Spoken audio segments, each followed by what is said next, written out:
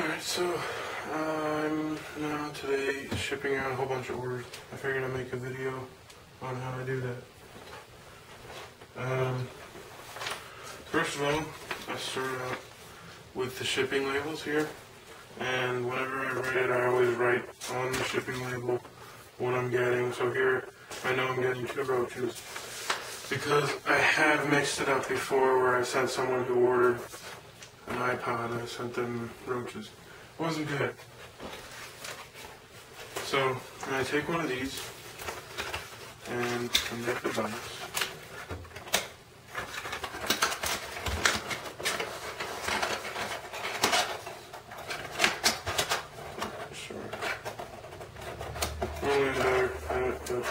Slow today. So this is for 2 roaches, and I'm actually going to change this on my website because the buyer brought it up. It's ambiguous when I say 2 roaches. It doesn't say male or female. So he doesn't want them breeding, so I'm going to try and find him 2 females that look like they're not pregnant.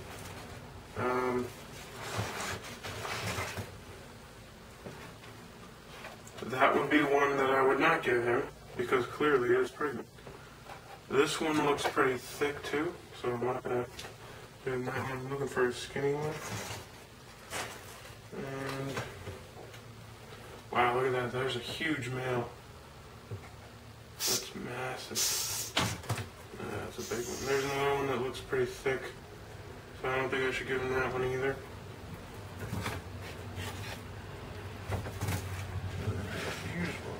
That's a male. This is a fun part here, trying to find the specific one. Alright, this one's kind of small, but he's got kids, so let's see. We'll watch them grow. Alright, when this happens like this, if you can see that, she's kind of stuck in there. I'm just going to rip that off and put the whole thing in. Now, I don't know how close you can see there, but you can see in the head there, there's no horns. That's how you can tell it's a female. And the males, it's this big one here. They have much longer antennae, and they have these 2 little horns right there on their mantle in the back of their head. And they also have a lot of fur, little hairs on their antennae. So I don't know if you can see that in the camera, but that's a good example. This guy's got all his antennae too. They're not broken. A lot of them break. So females have short little antennae, and they don't have hair on it, or as much. Another skinny female. Come here, she's fast.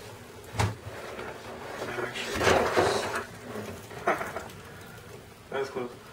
You see, that one's kind of fat too. That's probably pregnant. Oops. There you go.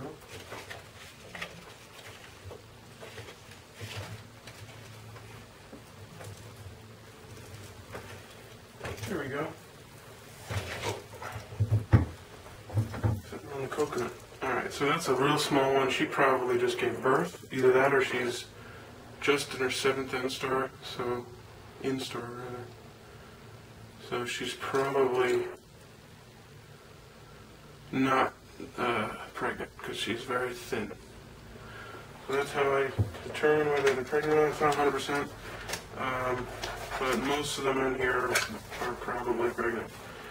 So sometimes I'll put water in there and put a little food, but you don't really have to because they're cockroaches and they survive. So especially, it's May, so it's not really that imperative that they have proper conditions. They'll be fine. So then I take this. Well, I'll show you. So I take this. Here's the box with the 2 females, and I put that on there, and I keep it together. And if you could pan over here, I put it over there. And I have them stacked up over there, so hopefully that still lines up. Alright, next one. pregnant female. So that's easy. Let's find one of the big ones. So, get the box, pull it up. There we go, that was good, did it fast. Alright, big female. Where are the big females? Found a whole bunch of them.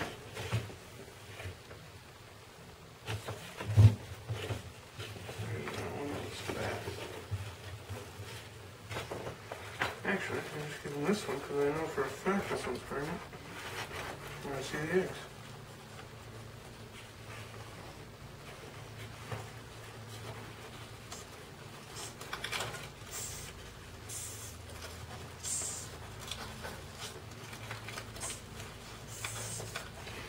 Actually, I don't know, maybe it's not a good idea. She probably could damage the eggs if they're trying to get her. She's not cooperating.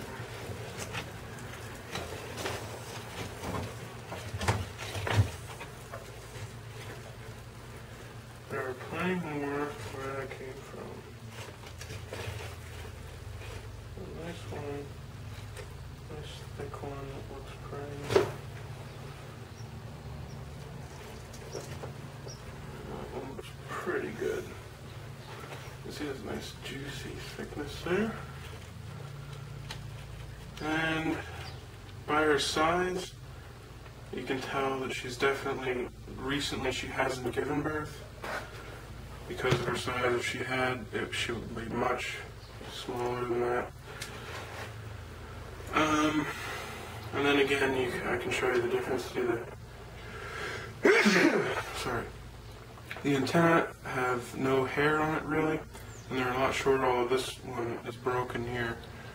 But that's pretty much all they'd be. This left one is about the size that they would be. So, but you can see that thickness she's got to her, meaning she's either had a good meal or she's pregnant. But I would say because of her size, she's pregnant. And if I have a guarantee on there that if in a few months there's no babies, well, then you're not on it. So at least I think I do. If I don't, I'll put it up. That goes over there.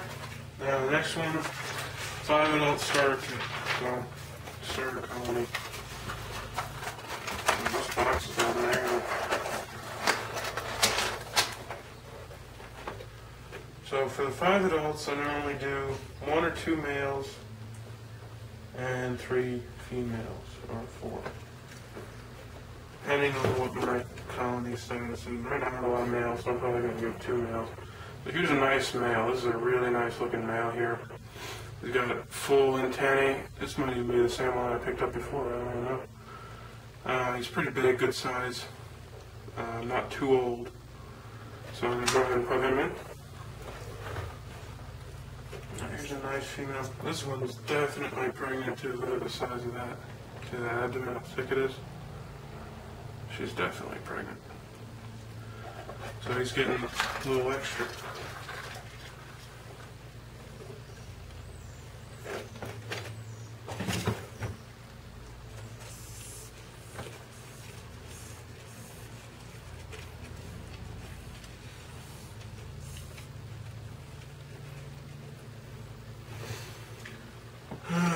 It's difficult when they're stuck in these egg cartons and they don't want to come out. Alright, here's...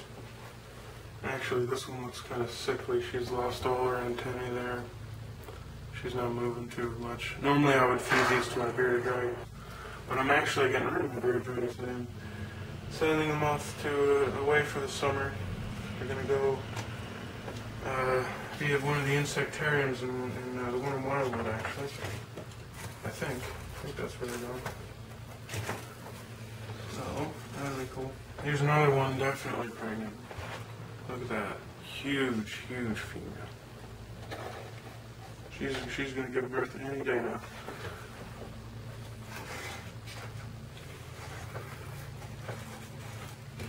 And another enormous pregnant female.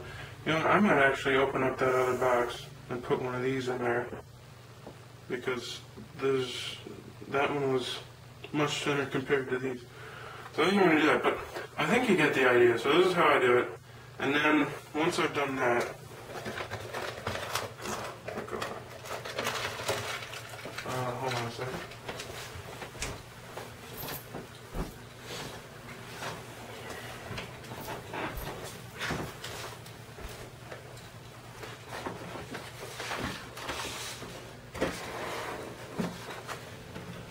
This is the first one I did before I had the camera on.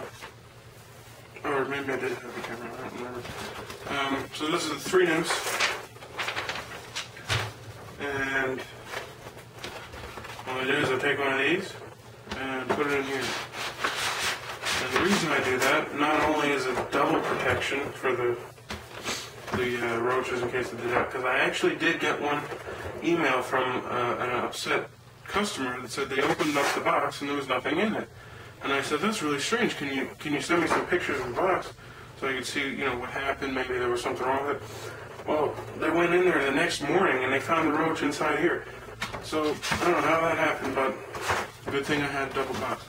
The other reason I do it is because one of these costs $5.20 to ship flat rate, and this costs $4.95. So I get the protection of the box, but I still get the cheap price of this. So what was my idea? Peter Clausen was the first one that I knew that I saw doing it, and I think you know, they charge enough. So then what I would do is I would put the business cards in there and close it up, so I don't have to go get the business cards where they are, and put the packing slip in there, and that's it. It's shipped off, ready to go. I cut off the excess stuff here, glue that or tape that on right there, and it's ready to go. So that's it.